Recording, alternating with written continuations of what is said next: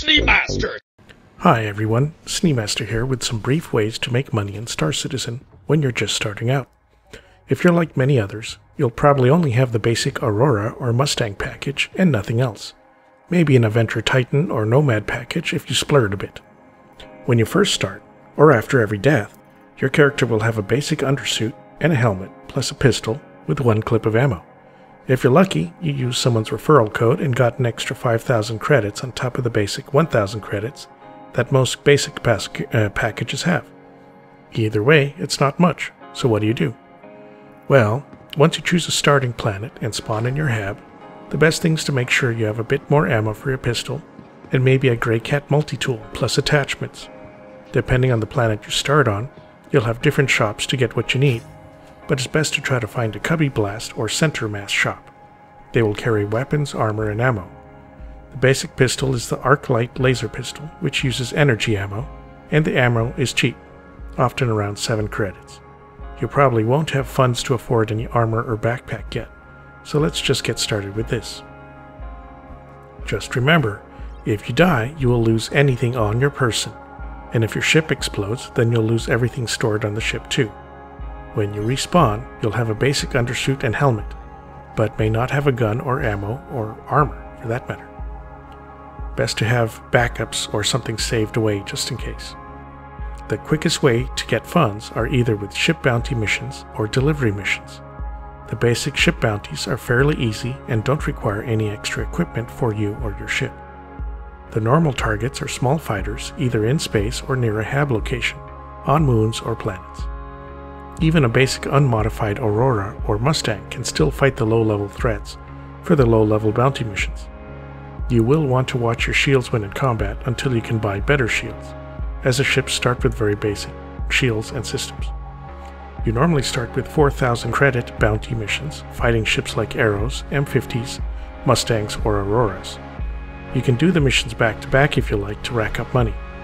Remember to restock any ballistic ammo or missiles, plus fuel you used when fighting between missions. Also, repair your damage. The easiest way is to go to the station orbiting the planet you are closest to and repair, rearm, and refuel. It costs money though, so keep that in mind. Eventually you'll gain reputation and get higher paying missions, but they will have tougher opponents, so make sure to upgrade your equipment or ship as soon as possible. You can make money very quickly, especially once your reputation increases. The high threat targets can be very difficult, such as fighting a hammerhead, so be careful about those. There are on-foot bounty missions, but those are more difficult and you will want to hold off on those until you can afford better armor and weapons. Some missions will require you to get past some anti-air turrets first, and then take out multiple targets on foot. Others might be located in caves. Those anti-air turrets are very difficult to handle for starting ships. You will need to add more weapons and improve your shields, or get a tougher ship. Or you could try to sneak in there on foot by landing further away, outside of the range of the turrets. Once on the ground, taking out the infantry can be tricky with just a pistol and no armor. You can try to do them with a simple pistol, but you'll have to stay undercover as much as possible, and heavily armored opponents may take many shots to take down using the pistol. Make sure to bring some medical tools just in case you get damage. But you can loot those targets once you take them down, and so you can sometimes find some really good armor and weapons out of it. So on the whole, hold off in these types of missions until a little later when you can afford at least some ammo and weapons. There's also defense missions where you have to defend a location on foot, often with NPC support against other NPCs. Without decent armor or weapons, you can die very quickly, and all of these missions are better done once you can upgrade first, because you can get a lot of enemies coming in. I recommend starting with the simple package delivery missions instead. Just go to one of 3 locations and pick up and drop off 3 boxes from shelves or from Kovalex delivery machines. You'll get an icon with numbers showing which box goes to which location. These are normally the safest and easiest missions. The only difficulty with those is that there isn't much space on the Aurora or Mustang. You can shove the small transport boxes in the cockpit of the Aurora, but they may bounce a bit, so be careful. The Mustang doesn't have easily accessed internal space unless you use a tractor beam to throw the box inside, but it can be done if you can afford a multi-tool. If you are able to buy an Adventure Titan, Nomad, or 100i, or something bigger, then you will already have some internal cargo space for boxes, so I recommend affording one of those ships in-game as quickly as possible. The delivery missions start fairly simply, but later you can find better paying ones that are more difficult. These often are located in wrecks of ships and can have interesting cargo, so read the mission explanations very carefully. For example, some missions have boxes that'll explode if you take too long to deliver them, or some that explode if you use quantum travel, so you have to fly conventionally, which can be tedious and take a while. Some boxes will explode if you simply shake them too hard. For all of these missions, Grey Cat multi-tools with tractor beam attachments can really speed up the loading process. Just watch out for the occasional evil NPCs hiding in some ships, or the new laser trip mines which will blow up if you touch the beams. After that, then you have mining. Check out my mining videos, but you have ship mining, hand mining, and ground vehicle mining. Hand and ground mining can be very profitable and doesn't require too much, but detecting the gems can be time consuming as they only show up in radar when you get very close, about 1 kilometer or less. For ground vehicle mining, you will need to buy a Grey Cat Rock or Rock DS and carry it to a location with a ship that can carry it, and then use it to mine some mid-size rocks. Hand mining is done with the Grey Cat multi-tool and the mining attachment, so you'll need to buy them first. It works the same way, just with smaller rocks. Just sell the gems at any trading location on a planet or in refineries. Ship mining requires either a prospector or a larger mining ship, like the Mule. You can even rent a prospector if needed, but you won't be able to modify it, so you'll be stuck with a basic laser.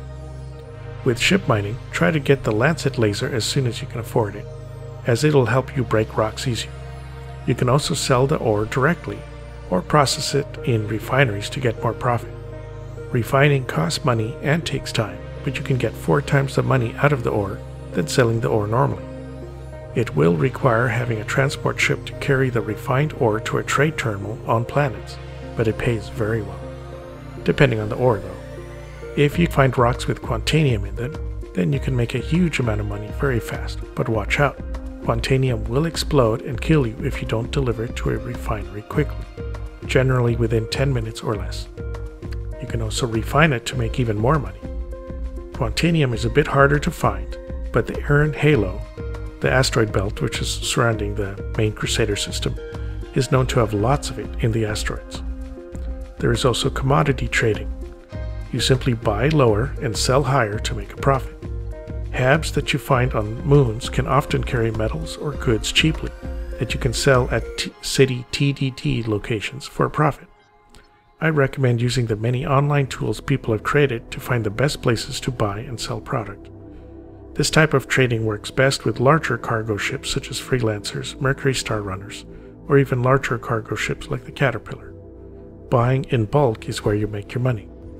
You can use small ships, but you won't make much money unless you carry illegal goods. Just remember, large ships full of cargo are vulnerable to pirates, so make sure to have a crew to man the turrets if you go this route, or else have a very fast ship, like the MSR. Server glitches can also be a problem if your ship is full and something goes wrong. Lately, CIG has put in a system to back up your cargo if a 30k error happens, but it only keeps track of what you have in the last 10 minutes. If you just recently picked up cargo and the server crashes, then you might lose it. Also, bad piloting or even wind can cause your ship to go boom, losing all your cargo, so be careful.